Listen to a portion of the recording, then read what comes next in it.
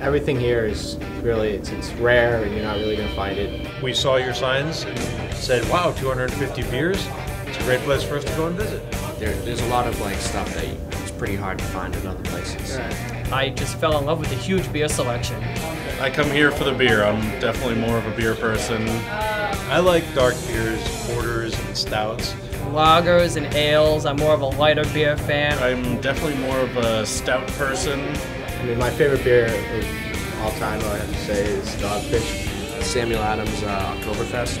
You happen to have my favorite dark beer, which is Xingu from Brazil. There's a couple rogue beers that jump right out at me. It's all taunting me. My favorite part of the Drinkery is the beer cave. Favorite part of the Drinkery is the beer cave. Absolutely.